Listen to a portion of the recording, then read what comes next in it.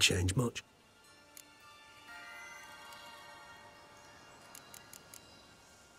Curious what you did after you were reborn.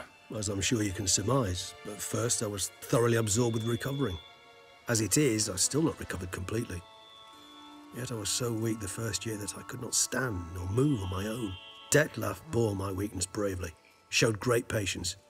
If not for him, I wouldn't be here, and I'd have regenerated far slower. Once I could at last stand unassisted, I set off for Bruges, for my one-time home of Dillingen. There I led the peaceful life of a rural healer and surgeon, enjoying my neighbours' respect and, in fact, constituting the exact opposite of the monstrous vampire the populace imagines. Bruges, you say? Rebirth make you sentimental? Perhaps, Hadash. But what of you? Where have you been? Ever find your Cirilla? Back then, yeah. But we parted again soon after.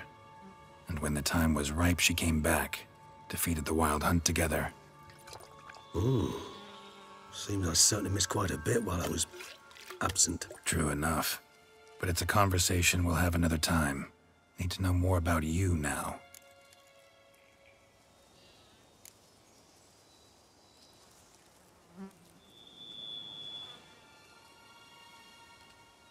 All right, give you one question.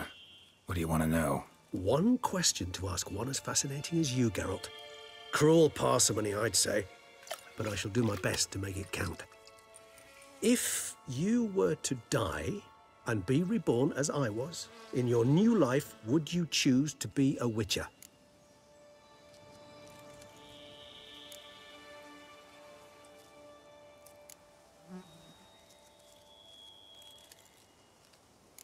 See, Regis. Doubt I'd know how to be anything else. Ever tried? See, you're determined to get an answer, to find out if I like being a Witcher. Just refuse to ask directly, as always.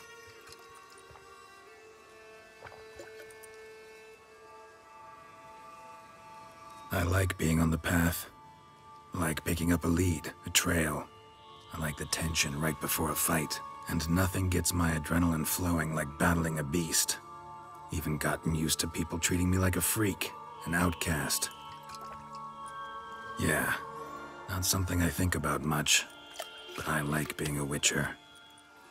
Thank you for being honest. Honesty is an attribute of the truly brave, and thus a privilege of the very few. Still no sign of your winged friend. Sure it understood what you wanted? Dead certain. Let's wait a bit longer. It'll return soon, don't doubt that for a moment.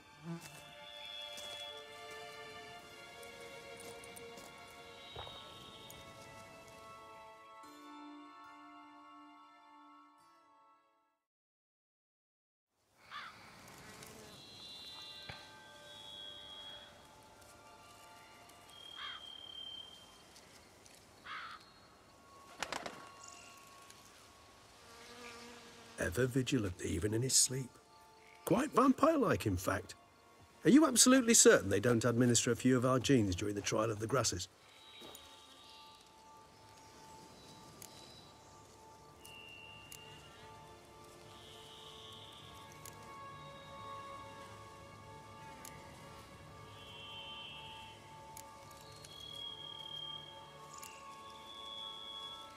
Appreciate the compliment. Got something for me? You were right. No kobolds or mamoons for miles around. Knew it. Allow me to finish. You see, there's this spotted white. It haunts an abandoned residence in the Caraberta woods. Impossible. My brethren hunted down every last spotted white before I was born. Then it seems you must revise your knowledge of spotted whites. For somehow this one managed to survive your brethren's onslaught. It seems I know this home it haunts. Recall a tale about it. Locals believe the place cursed. Perhaps that's how the white survived entirely unmolested.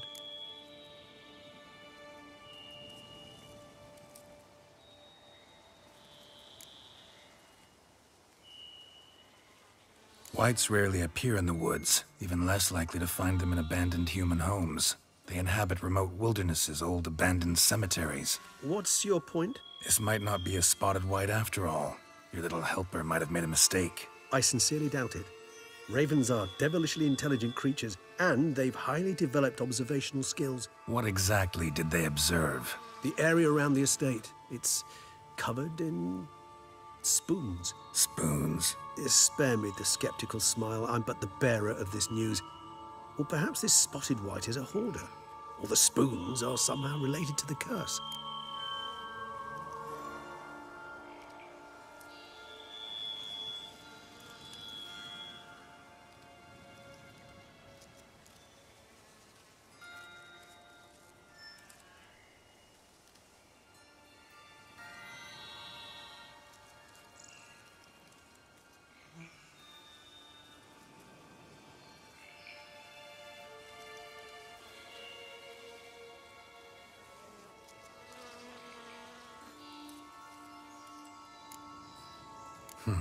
Know anything else about this curse? I don't recall much in particular. Really don't attach much importance to such things. It was mentioned to me as an anecdote, no more. Come on, search your memory. Something, anything could be important.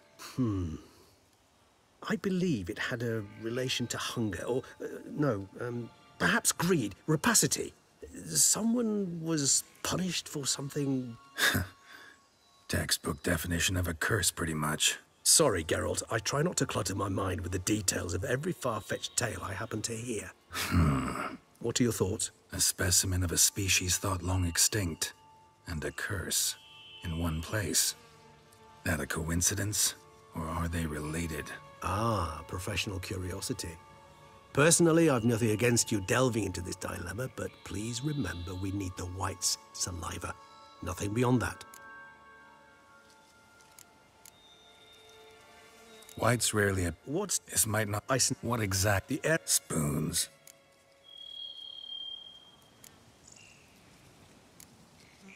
Whites rarely appear in the woods, even less likely to find them in abandoned human homes. They inhabit remote wildernesses, old abandoned cemeteries. What's your point? This might not be a spotted white after all.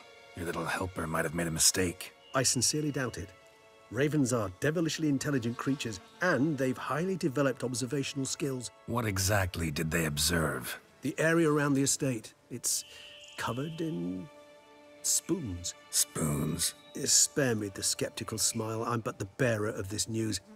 Or perhaps this spotted white is a hoarder. Or the spoons are somehow related to the curse.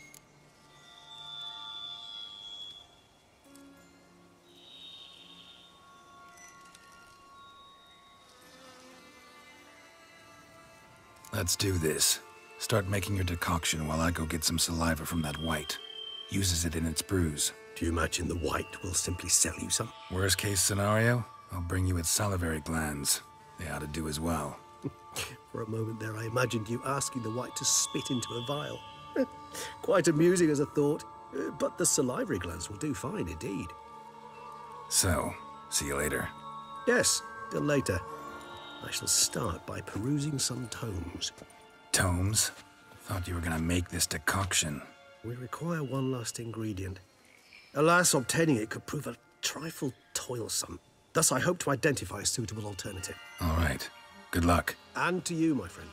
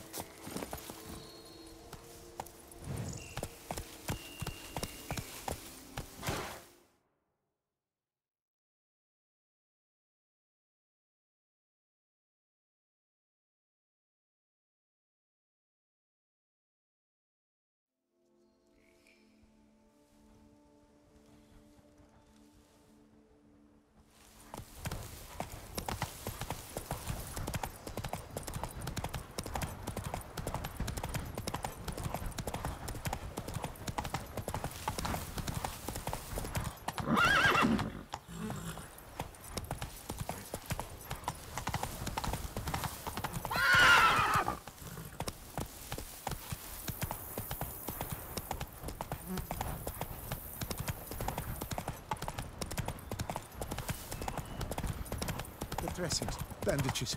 What's that about?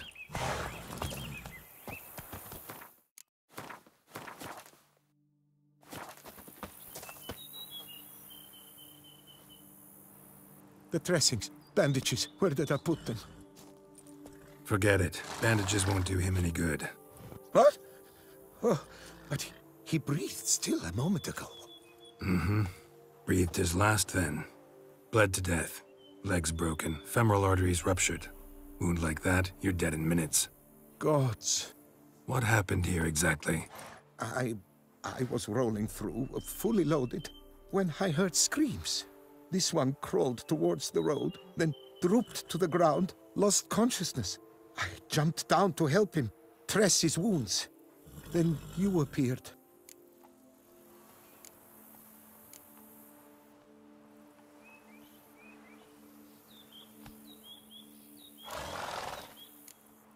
Pretty admirable stopping to help a stranger. Truthfully, when I saw him, I considered it might be an ambush. The thought entered my mind, I near decided to crack the whip. But to abandon a man in need? It's simply not the decent thing to do. Decent enough in many other places, believe me. Before you go on, clean your hands thoroughly and burn your shirt. Might also want to rub some thyme on your body to be sure. Smell of blood might attract ghouls otherwise. Who might you be, precisely? A witcher. Oh. Do you expect some beast might have killed him?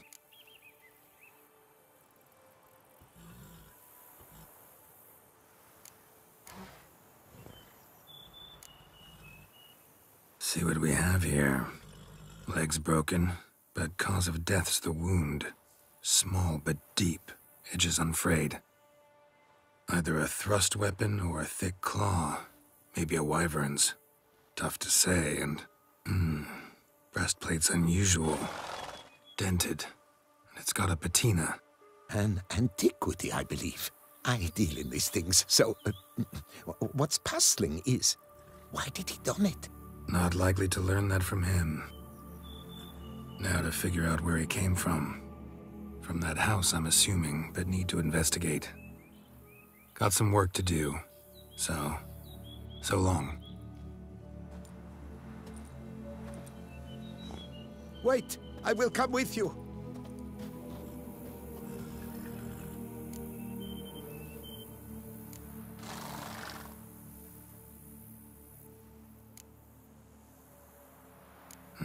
So be it.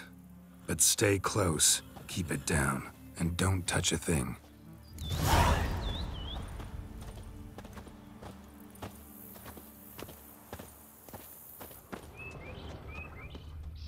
Trail leads to the house on the hill. Which stands silent as a grave.